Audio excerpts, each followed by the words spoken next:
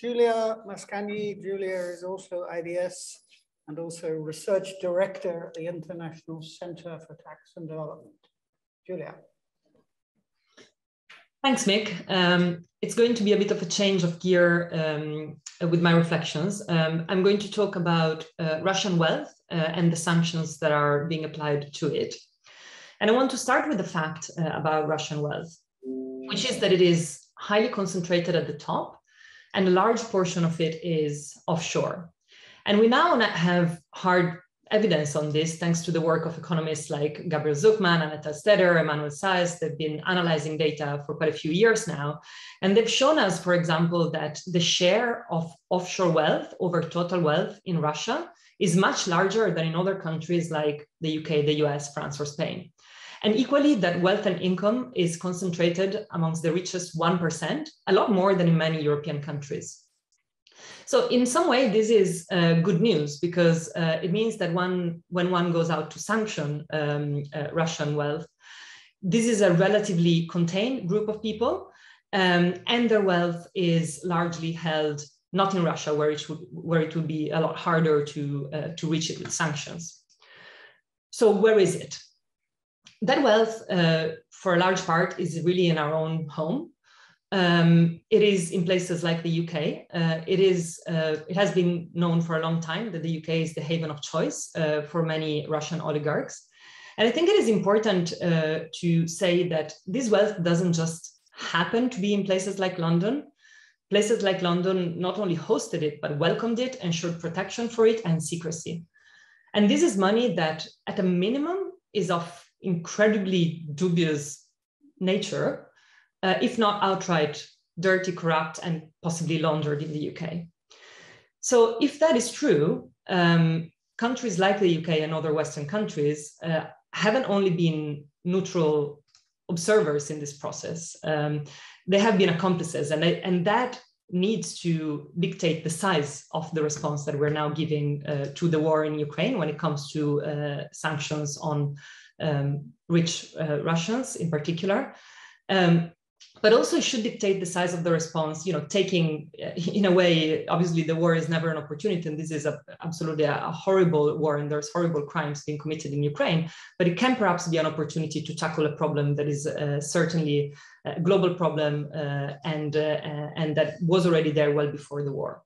And because it was already there before the war, it doesn't only have to do with Russia. We know that kleptocrats and their associates have been getting richer at the expense of ordinary people for many years and in many countries. So by all means, we should be treating this as a global problem, but of course with also the added urgency of its benefit, of the benefits that tackling it can have for the situation in Ukraine. So what is it that can be done? I certainly don't have time to go into the details of everything that can be done about this. I would point you to a great report by the Tax Justice Network, which I'm hoping somebody can post in the chat. The key point here on the what can be done question is that we need to know where the wealth comes from. And if it is legitimate wealth, then it needs to be taxed appropriately. If it is not legitimate, then it is to be prosecuted. We cannot afford to have money that is not legitimate in countries like the UK without questioning it and without investigating it, which is what has been happening so far. In order to do all of that, you need to know who owns the assets and where those assets are. And this is incredibly difficult because, particularly because of secrecy jurisdictions, it's obviously a lot more complex than that. But because of secrecy jurisdictions and the kind of services they offer, that includes trust, shell companies, and the like. So the first thing to do here is certainly to lift secrecy. That can be done with things like asset registries, registries of beneficial ownership, but also in general, a lot more transparency over who is linked to those entities that are so problematic. I think it's important to say here that any national legislation is very unlikely to succeed unless it brings in those secrecy jurisdictions. And many of those are linked to the UK, for example. So you have UK Crown dependencies and overseas territories playing a very important role here.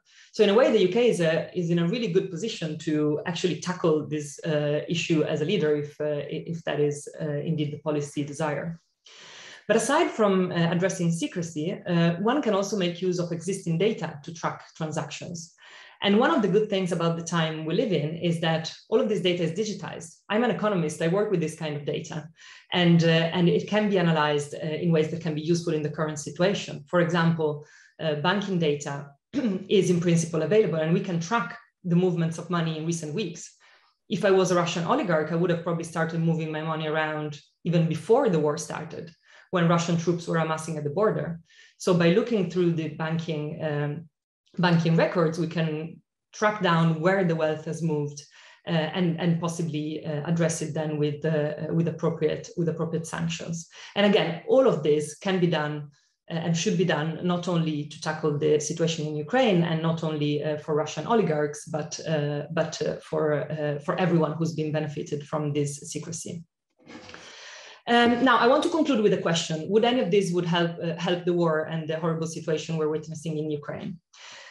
At a minimum, it would prevent money being used to fund the war, and that would already be a good thing. Would it swing the outcome of the war? Well, that really depends on how much political power do oligarchs actually have in influencing decisions and Putin's thinking. And I don't have an answer to that question. I also don't need to have an answer to that question, because if these measures have a good enough chance to have the war in Ukraine, and at a minimum, they wouldn't do anything to it, but also there are broader good reasons. That, for me, amounts to a strong case for urgent and decisive action. And I'm hoping that Western policymakers can be as effective and speedy as the Ukrainian policymakers, as Dr. Bozena has described at the beginning. So hopefully we can take some inspiration there and act very quickly on this. Thank you. Okay, thank you very much, Giulia.